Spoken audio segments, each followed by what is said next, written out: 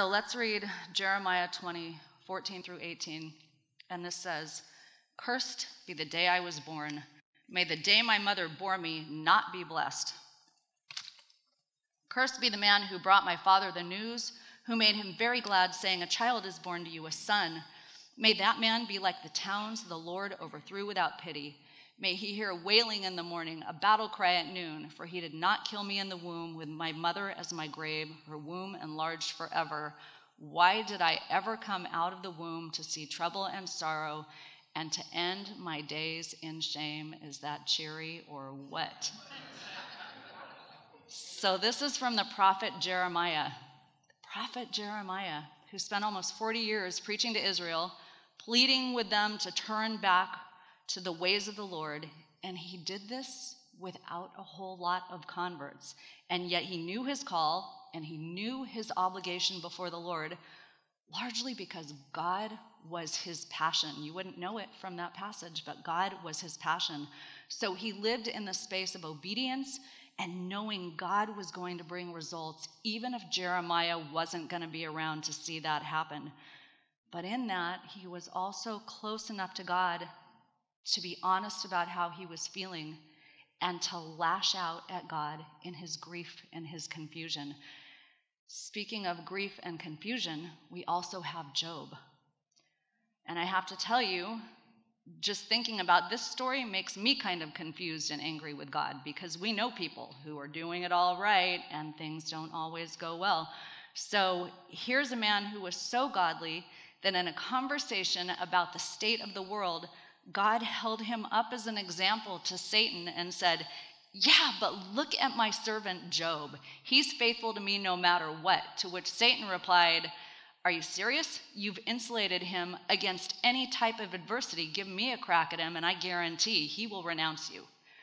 So God does just that, with the caveat that Satan can't kill Job, which has always been kind of confusing to me, because if Job was dead, he'd be in heaven, and, then it kind of negates everything. But anyway, Satan proceeds to destroy every single thing that brings joy to Job, including his wiping his kids out in a storm, who just happened to be all partying together in the same place, and then leaves Job covered literally from head to toe in boils, at which point Job basically retreats to a corner and is just kind of scraping at his skin with a broken shard of pottery.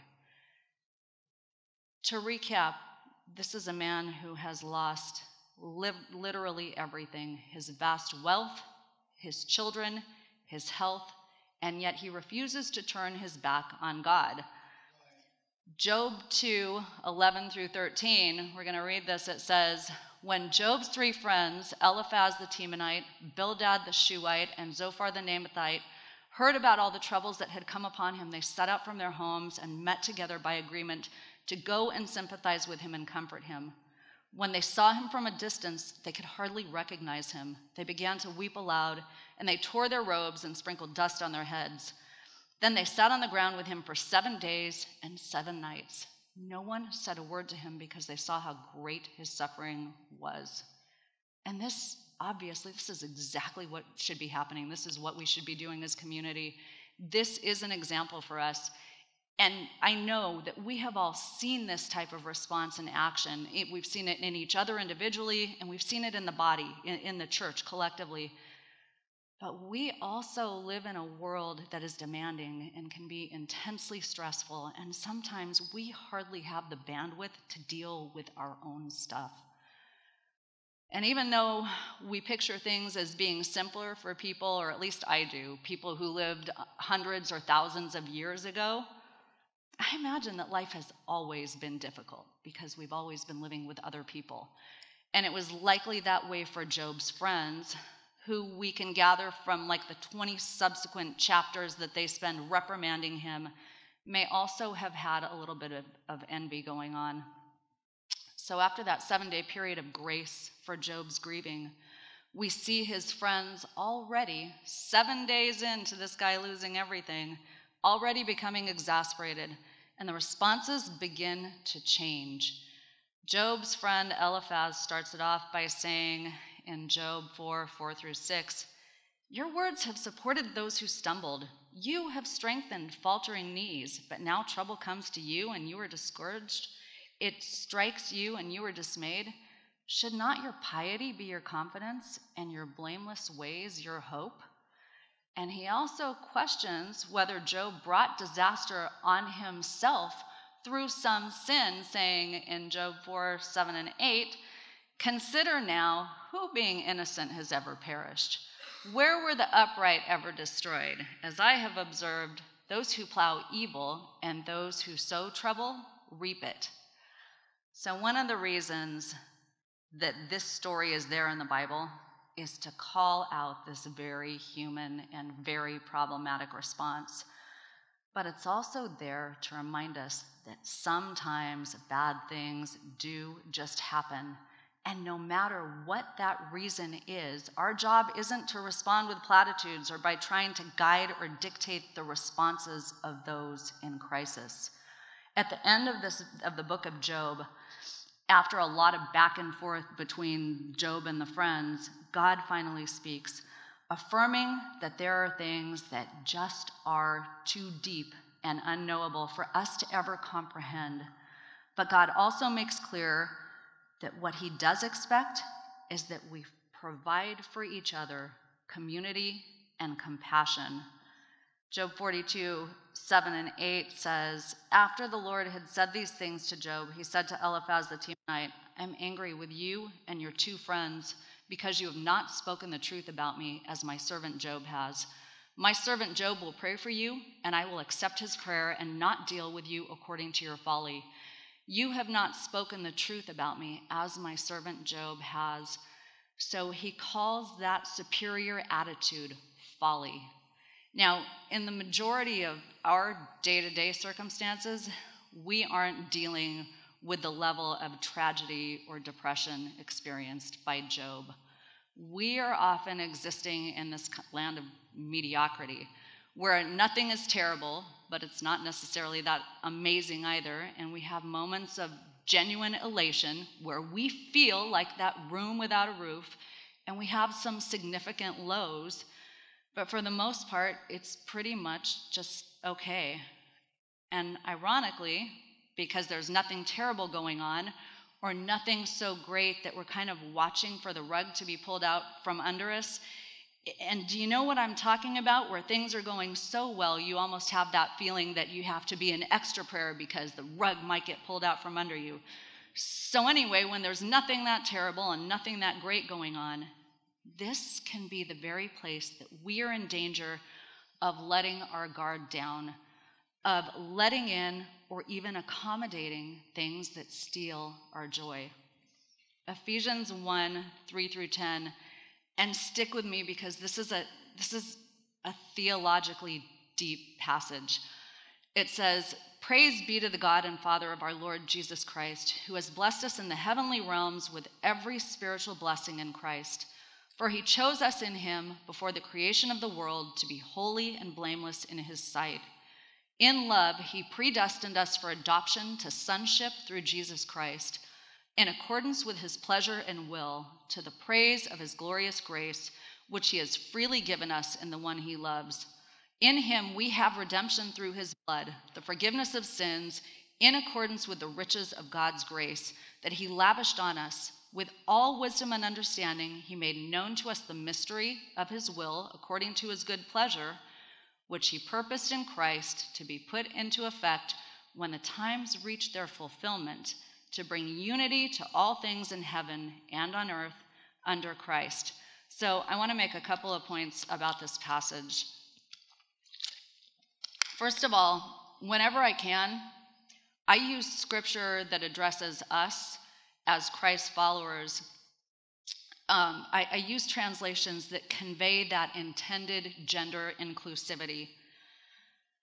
Because like here in verse 5, sonship is not inclusive for those of us who don't identify as male. But I retained that term sonship because at this time and in this culture, if you weren't a son, you were not eligible to be an heir. And to change that, you had to be legally adopted as a son. So sonship here is a legal term indicating the status of someone who had the full privileges and all the happiness that comes with that of inheritance.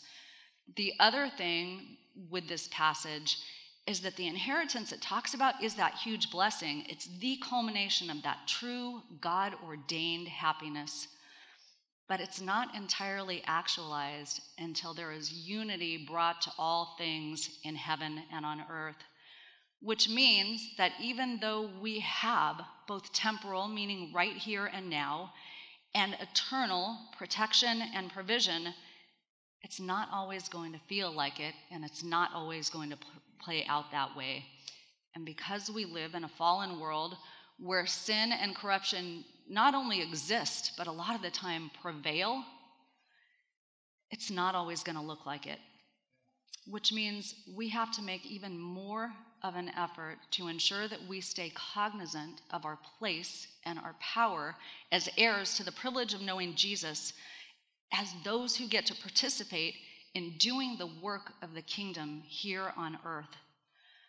But there are a lot of things vying for our attention that if they can snatch us away from focusing on God, can render us not only ineffective, but disrupt our happiness and the happiness that we are supposed to be part of bringing to others. And I think for many of us, actually I should probably say for all of us, we are happiest when we are consistently in the Word, meaning that we are reading and absorbing our Bibles, and when we are more focused on the things of God than on the things of the world. But back to that irony thing, this is counterintuitive, because I don't know about you, but when I'm thinking about having a great time or having some relaxing downtime, I am not picturing reading my Bible or studying Scripture. Can I get an amen to that? So this past week, an incredible Bible teacher named Beth Moore, who I've followed for years but haven't really been tracking with lately, has been back on my radar, and I've spent almost every day this week listening to her sermons. And the reason she's back on my radar is that because as a Southern Baptist female teacher, she has received varying degrees of flack for being what is arguably the best preacher in that denomination. And she has deflected many of these attacks over the years by insisting that she is a women's Bible study teacher. But for the past 10 years or so, maybe longer, as her reputation has grown, she now has the ability on her own to fill entire arenas. And while Beth Moore still insists on referring to herself as a women's Bible study teacher, a number of men who don't have gender hang-ups and are simply interested in good teaching don't care what she calls herself. They're just showing up to hear her teaching, which has some insecure men within her own denomination having kind of a freak out about all of the attention she's getting, and I am always here to support a good gender-based freak out. As we are at Mission Gathering. She's worth watching, so check her out. But I'm telling you this story because watching her consistently over the last week has been kind of transformative for my level of peace and spiritual awareness, and it's genuinely increased my own happiness. But even in this place of spiritual edification, one of my biggest distractions is this kind of ADD desire and pursuit of information. So I want to know things. And while I do end up knowing a lot of things, it also pulls me away from things I should be focused on. So right in the middle of watching one of these sermons, and I don't mean a sermon that's playing in the background, I mean a sermon where I am zoned in and taking notes and making life and ministry applications, I all of a sudden go, I wonder where she's at with the issue of inclusion and reparative therapy. So, as most of us know, this kind of pursuit of information, especially when it entails getting on the internet, which is a big issue for me, has the power to become a 45-minute or all-day rabbit hole. And it will totally disrupt where our focus should be. And really, I need to look up where Beth Moore is at with LGBTQ inclusion. She's doing everything she can as a Southern Baptist just to toe party lines.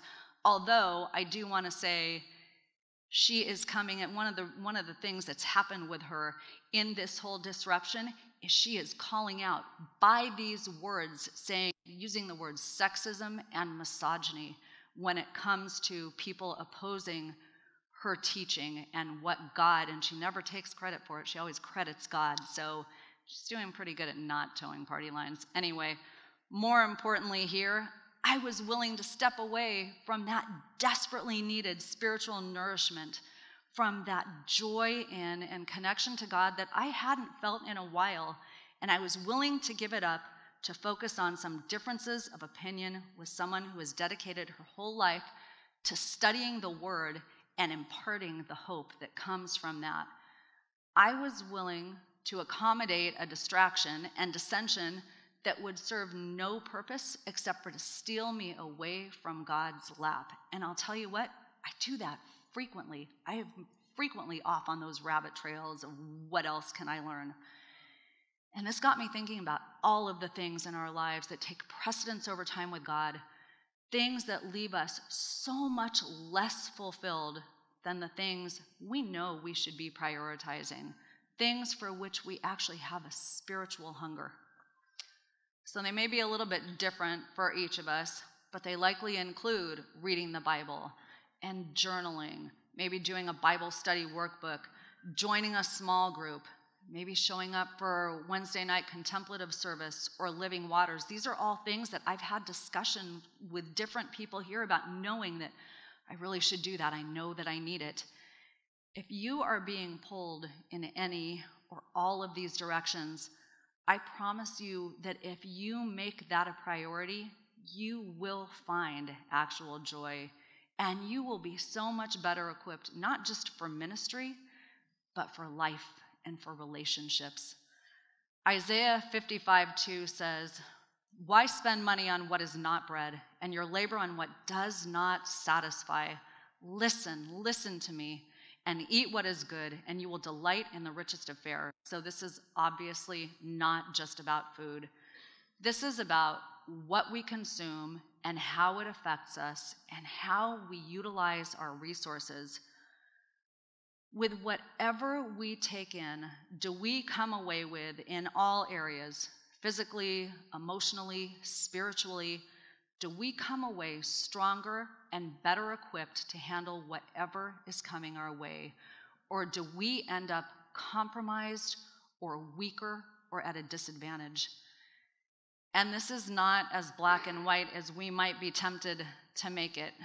Whether we are talking about food, or what we consume on TV, or the company we keep, or how we spend our recreational time, or the music we listen to, it's not indulgence itself that is detrimental.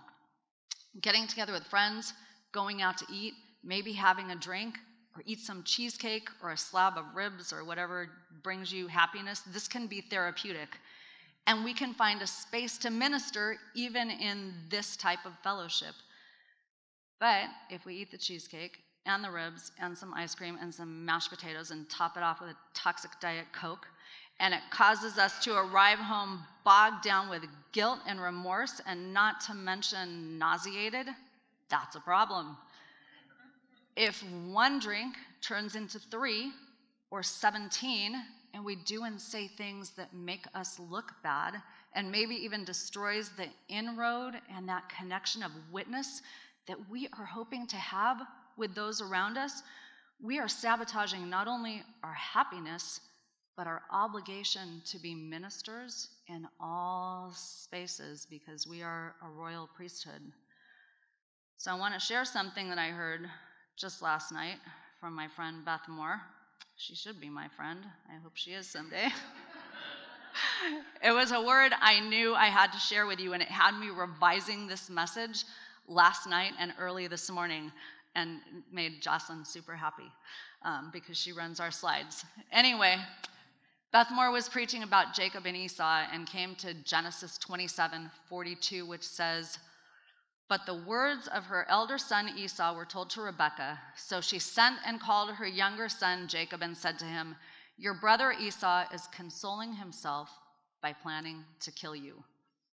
So there's a whole lot of family baggage here that we do not have time to get into. But the important thing to know is that Esau had felt wronged and marginalized and on the defense for most of his life. And the thought of killing his brother is where he found comfort.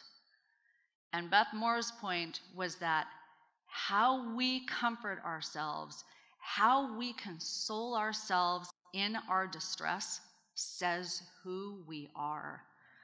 So out of all the things we have talked about here, this may be the most important takeaway, the most important thing for you to consider in the week ahead.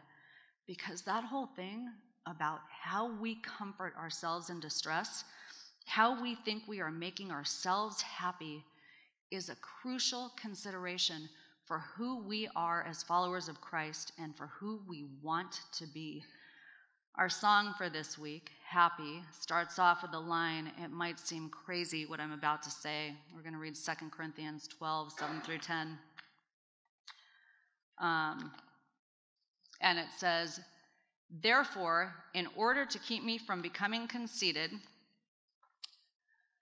I was given a thorn in my flesh, a messenger of Satan to torment me.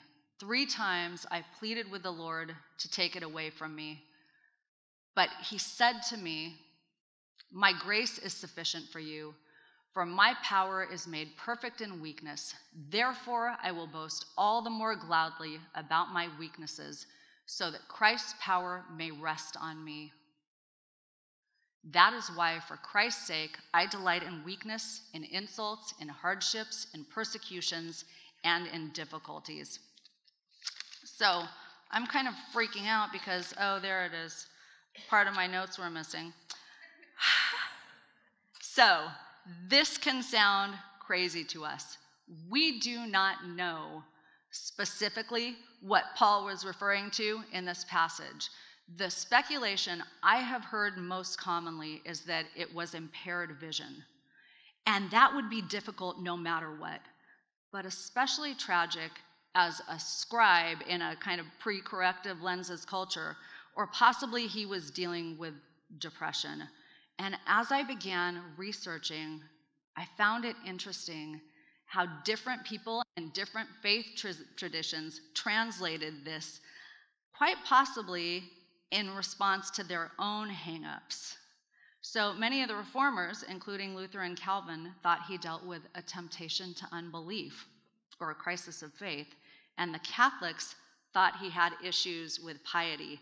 But even more relevant than what Paul's specific issue was is an awareness not only that things get in the way of pursuing and prioritizing spiritual sustenance, but realizing that our weaknesses should make us so much more dependent upon God, and that we can find solace and gratitude and safety in that dependence.